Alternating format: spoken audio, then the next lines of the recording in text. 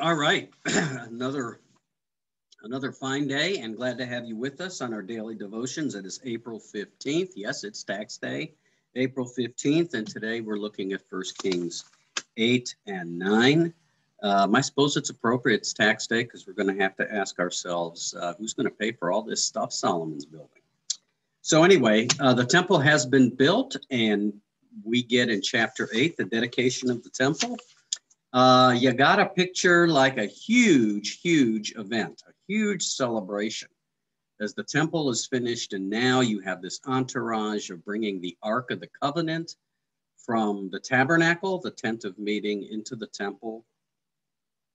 And all of the people who have gathered together to assemble. It's important to remember that the temple, in a sense, it's God's house, but it's also the people's house. It's not Solomon's house. You know, his house is that palace that he spent twice as long building as the temple. But this is for the people. This is where God will be with the people. And even though God cannot be bound by humanly built structures, it serves a present, almost sacramental significance for the people of Israel, because it reminds the people that God is with them and that God is there. The temple is the sign of that presence.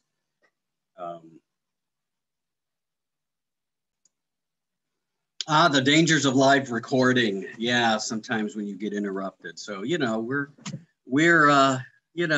saying a Hollywood production, folks. We're doing our best. Sorry about the interruption, but now we're back. The beauty of being able to pause your recording. So anyway, back to where we were. So you have the temple and this great celebration.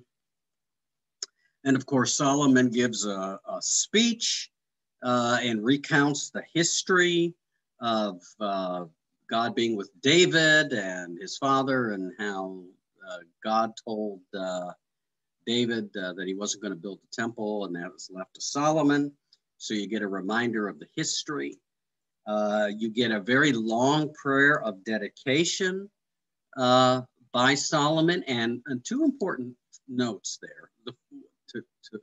That is that first, Solomon, it seems like he's asking for forgiveness for Israel's future sins, that if they should ever do this or do that or stray, etc., he's asking for forgiveness for future sins. Now, you know, forgiveness in the Bible, forgiveness among the world's religions, in Christianity and Judaism, is very different from other religions. I want to read to you from the Wesley Study Bible on forgiveness. Forgiveness is at the heart of the Wesleyan order of salvation, and no religious book but the Bible teaches that God completely forgives sins. In pardoning sin, God absolves the sinner from the condemnation of the law and removes the guilt of sin, such that those who receive forgiveness are marked by both freedom and peace. Within the church, forgiveness is strongly associated with the celebration of the Lord's Supper as a means of grace.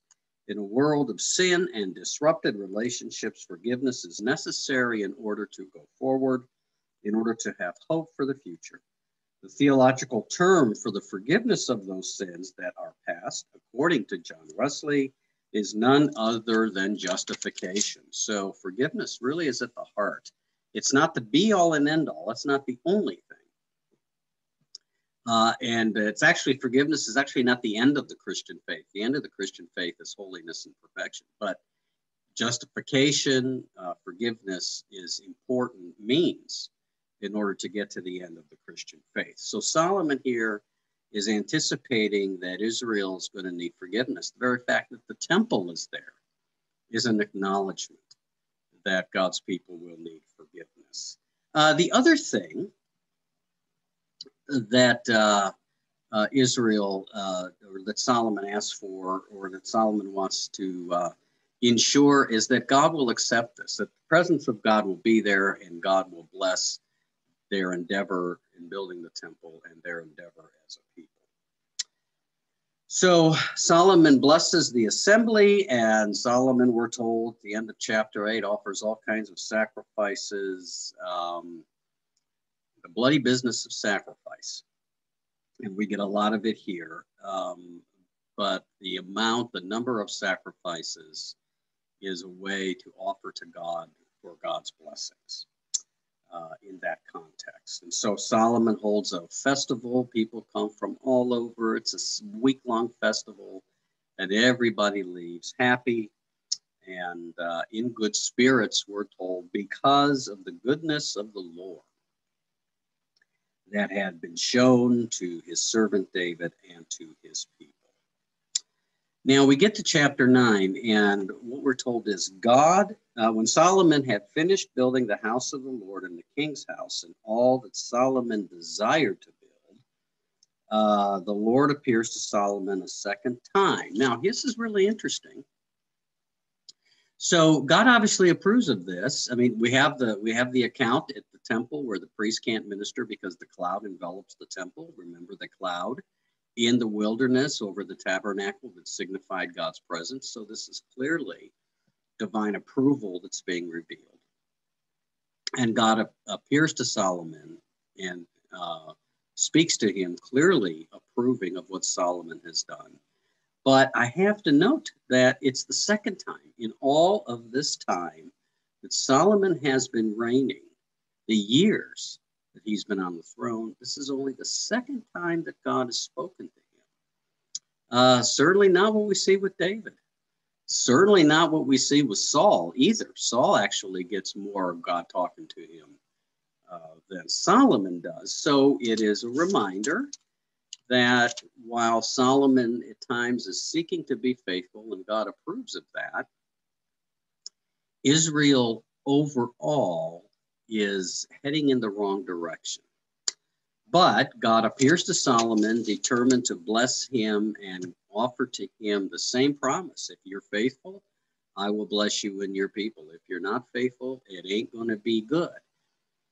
Solomon's, all of his accomplishments of building and offering to the people prosperity, none of that will offset Solomon's faithfulness or lack of faithfulness. If Solomon worships God and follows the commandments, it will go well. If the big warning, of course, here is against idolatry. And this is huge. And so it doesn't matter what Solomon has accomplished. It doesn't matter that the stock market is hitting new highs. None of that matters. What God wants of Solomon is faithfulness. And that's central to his leadership over the people of Israel. Now, one of the other interesting things that I would like to mention here is that, of course, Solomon offers King Hiram of Tyre cities in order to repay him, if you will, for all of what the help he has given in building the temple. And he gives him 20 cities in the land of Galilee, and apparently Hiram thinks they're kind of leftovers, and he's not real happy with it. But we were not told how that's resolved. It's just that Solomon gives Hiram these cities, and Hiram's just not happy, and that's just kind of where it ends up. It could be just a way of highlighting the fact that Solomon's lavishness is really meant mostly for himself, and he's kind of stingy with others. Hard to say for sure, but it could be there for that reason.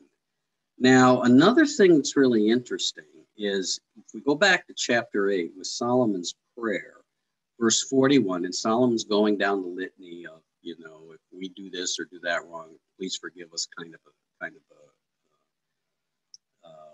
chorus that keeps popping up in this prayer. Verse 41, likewise, when a foreigner who is not of your people Israel comes from a distant land because of your name, for they shall hear of your great name, your mighty hand, and your outstretched arm.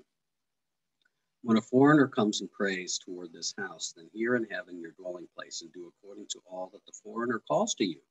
so that all the peoples of the earth may know your name and fear you, as do your people Israel, and so they may know that your name has been invoked on this house that I have built. Okay. So good treatment of the foreigner, right? This is in the law, right? Remember, we've seen this. You will not have two separate laws, one for the foreigner and one for the citizen.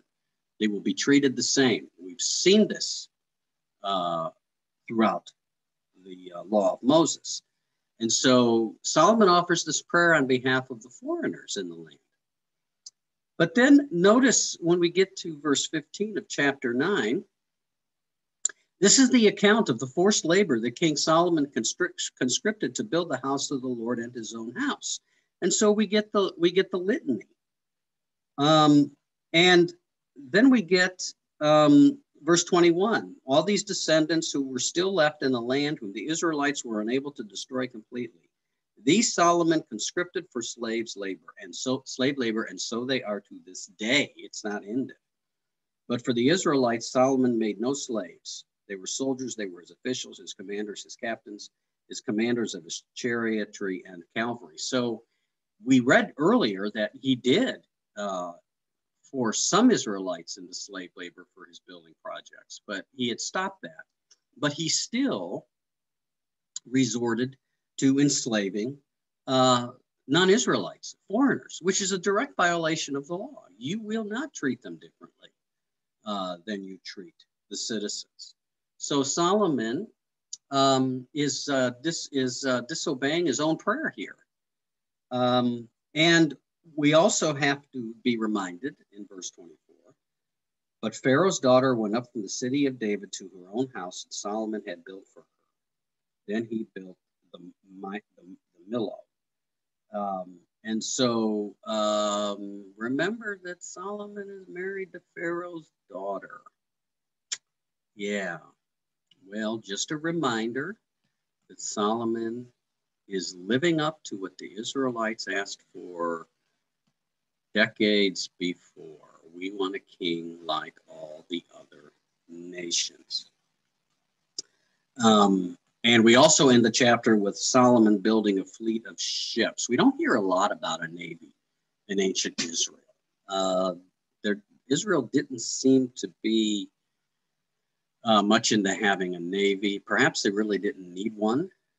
They did have some coast there along Gaza when Solomon was king, but they don't really seem to need one. But Solomon builds a whole bunch of ships, and